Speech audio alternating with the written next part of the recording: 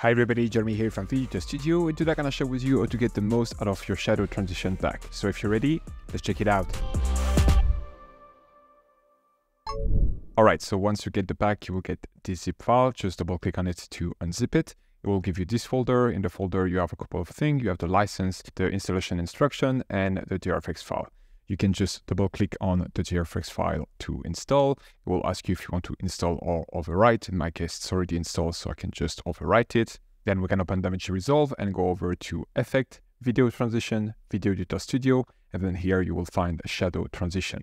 You have 20 different transitions you can choose from, but actually a bit more than that because some have choice to choose from top to bottom, left to right, etc. So it's actually closer to 30 transitions. Right now, I've already pre-selected a few clips in my timeline to demonstrate. So let's get right into it. Right now, if I were to try to bring something in, as you can see, there is nothing going on. It's because those clips aren't trimmed. You need to trim your clip ends and beginning in order to give the excess space for the transition to be able to happen. This is the case with any transition in any video editing software. Now that I've done that trimming, I can just bring my transition over my two clips and then it will be applied right here.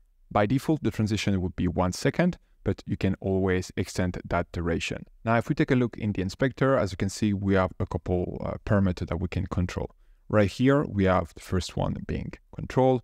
We can choose the shape. So right now we have oval, triangle, diamond, rectangle, hexagon, and octagon. So right now let's try, for example, hexagon. And as you can see now, if we're going through the transition, the shape of that transition has changed a little bit. You can adjust the softness of that transition. So right now we cannot really see the shape that well because it's very well softened, but we can make it a lot harder. And now we can distinguish the shape a little more. You can also adjust the overall transparency of the shadow right here. You can adjust the color. If you want to switch it to any other color, you can do that right there. You can reset any parameter by just double clicking on it. So right now, I'm just gonna reset it to black. Here, you can also adjust the anamorphism, which is basically the width of that transition. So here, I can just narrow that down and we are able to see the shape a lot more like that. So here we have an hexagon. Can switch it to a triangle. We can see that triangle shape a bit more right now, and we can rotate that shape right here. As I mentioned, you can adjust the length of transition right here, but you can also do that over there in the inspector. You can also choose the alignment. Right now, by default, it's in between the two clips, but for example, if you would like to have it only at the beginning of the clip to introduce it, we could do that as well by here dragging it in, and now that will just be a way to introduce that clip. And as you can see, if we go and select this one, right now the alignment is at the beginning instead of in between two clips.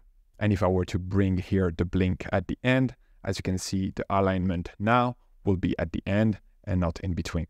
All right, so now that you pretty much know our transition work inside of Davinci Resolve, we can just go ahead and do some use cases. So my recommendation with any transition will be to make sure to have two clips that are already matching pretty well, because you want the transition to help the switch between the two clips go smoother, but you don't want to force it. So if you already have like two clips that are working very well on their own, the transition will complement it nicely and it will not feel forced. In my opinion, the best transitions are the one that the viewer is not noticing. So right now, as you can see, we have two clips that are already working very well together.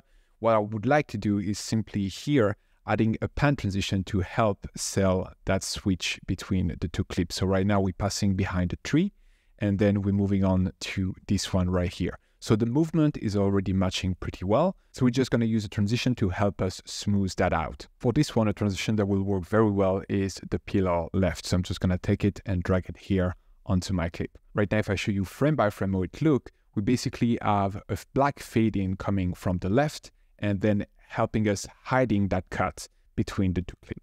And in my opinion, it's looking much nicer now. Now let's move on to another one. Right now we have two clips of two guys boxing. And as mentioned before, you want to take into consideration the camera movement and the action already happening in your clip to get a transition that is actually matching what's going on screen. So right now, as you can see, we have some rotation going on with the first clip. So a rotation transition could work fairly well on this one, I think. So we're going to go over and choose the spin control left and drag it in between our two clips. Now, if I go frame by frame, as you can see, the transition, in my opinion, is not happening in the right spot. I would like the transition to happen in the corner right over there rather than on this guy right here, because the focus of the action is right here where the strikes of the fighter are landing. To find the point that I want to move, I'm just going to move a few frames forward like so until I see the point where the transition is happening. And then here we're just going to adjust and move the pivot around.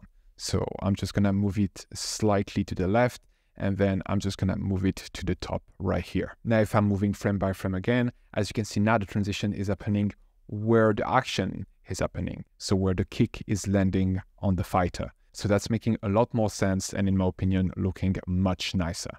And now on top of that, we're pretty lucky because here it's reopening right where there is the flare right there, making the transition between the two clips much nicer in my opinion. Now for the next transition, we just have a live concert with someone recording the concert and then a wide shot of the concert happening. So for this one, something that is zooming out, I think could be quite interesting thing. We're starting from a tight shot to something a lot wider that is including a lot more context. So something that will work well in that case will be the high-risk spin zoom out, in my opinion. I'm just going to take it and drag it here again in between my two clips. Now for this one, I don't need to do anything. It seems to work fairly well on its own. But as you can see here, we have other controls that we haven't seen in the other transition. Right now, if I move the frame one by one, as you can see, the rotation is happening from the left. And then here I could switch it for it to happen from the right instead. So there is a few transitions that have that functionality where you can easily switch either if the transition is happening left or right or top to bottom. So that's the case, for example, with something like the tilt object. If I were to replace that transition by dragging this one here, as you can see now we have a transition going from bottom to top, and we could just switch that and having it going from top to bottom. Another thing, on some transition, you can adjust the in and out curve. So right now they are set up with none as in and out as bounce, but you can at any moment choose to have a different kind of animation. Lastly, one last tip, if you want to make some adjustment to the look of the transition, what I will suggest is that you just move a couple frames forward until the transition is starting to happen and you can actually see it. And then you will be able to make adjustment, for example, here on the soft edge, on the level, and potentially, for example, here on the color. So we have a clip that is very blue right now. Maybe we can choose to have a very dark blue instead of a black, so it matches the clip a bit better. And that's pretty much it. I hope this video was helpful. Again, you can find this pack available on our website. Thank you very much for watching and have a good one. Speed up your workflow and create better videos using the pack available on our website, including titles, transition, and templates built only for Davinci Resolve. Get started today by downloading our free starter pack that contains over 150 elements. Link in the description below or at videoeditorstudio.com.